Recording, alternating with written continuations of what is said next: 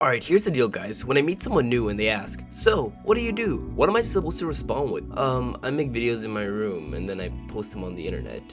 The only thing worse than that would be saying that you're a TikToker. But I want to be able to say something cool, so I've decided to become a musician. So, what do you do?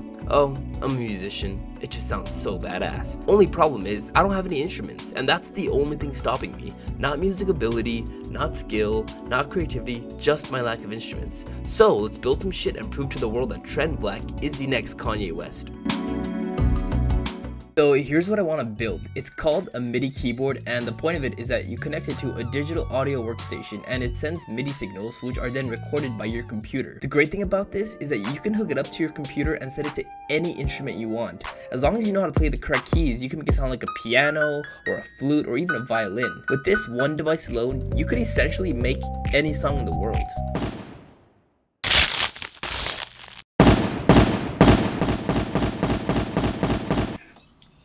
An Arduino Uno R3 board.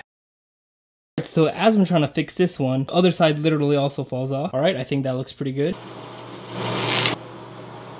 Actually just bought a hair cutting razor. I hate when I have a sponsorship and then the brand flakes. Oops, all nut. We're going to be making beats out of cereal boxes, then for obvious reasons, I need to use Fruity Loops.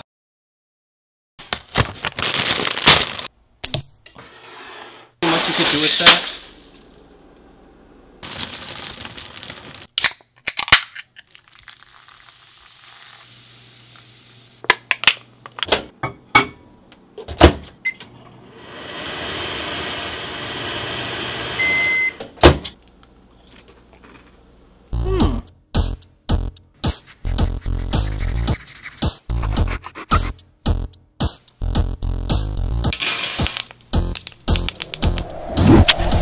Alright, so obviously, this isn't just some random keyboard. It needs to send actual MIDI signals. Now, I can install a MIDI hex firmware on this board. I have to first short these two pins. Now, if I know anything about electronics, which I don't, I'm like 30% sure that I'm about to break this board.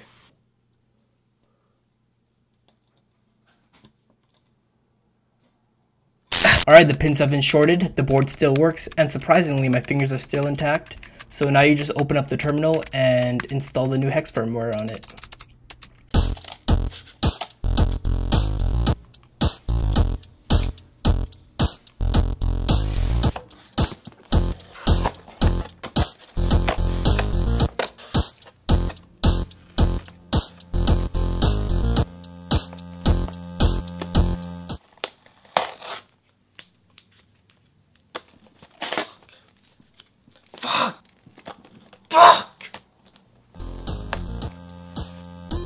Alright guys, moment of truth, let's fire her up.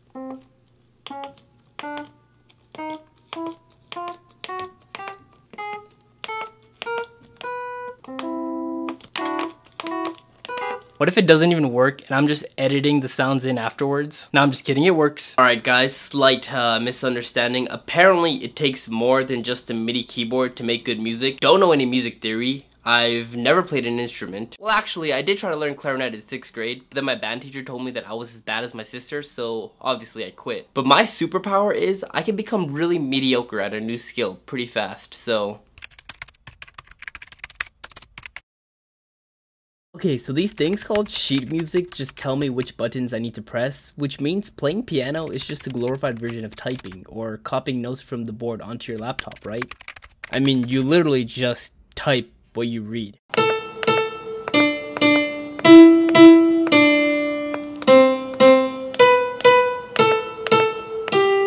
Okay, so the reason that sounded a little bit off is because this is 12 keys, but fortunately that's pretty easy to fix with some digital software. You would just shift it all down one. You could also use it to record some drums.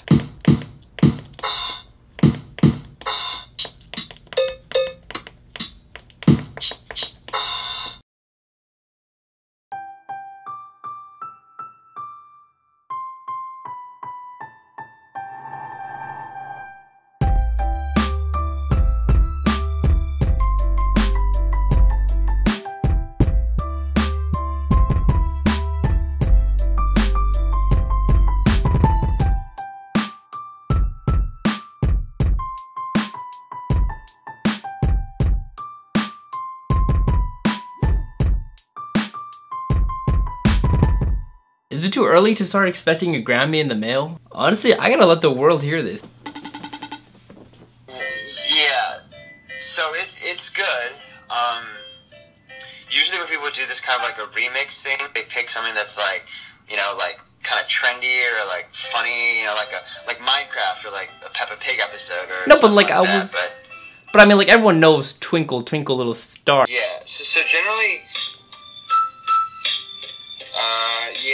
so generally when you make a beat, you want the notes, like in this case the piano, to kind of line up with the beats, you know what I'm saying? Especially for something like Twinkle, Twinkle, Little Star. It kind of sounds like you got a grandparent's Yamaha keyboard and then hit the hip-hop button and then played a Blueface verse over it. And this video is sponsored by me, Trent Black. I made a Patreon. Now wait, before you click away, just hear me out. Why should you follow me on Patreon? A few reasons. First, I'm a lot more willing to be personal on there or talk about my dramatic situations or whatever. So if you want like the inside scoop on what's happening, check out my Patreon. But secondly, and I think this is the main reason, it's because I'm gonna reinvest all the money that I make on my Patreon back into these projects. So if you guys want to see these projects just get crazier and cooler, then consider following me on Patreon because I'm going to reinvest that money. And the third reason is the videos that I'm posting on YouTube, they don't really go in detail of how I'm making them. They're more like for entertainment. So if you're actually curious on the ins and outs and the code files and exactly a step-by-step instruction on how I made what I made so maybe you can make it at home, then I'm going to be posting that every single time I post a video on YouTube. I'm going to post a tutorial of it on my Patreon. Alright, that's enough internet begging. Bye-bye.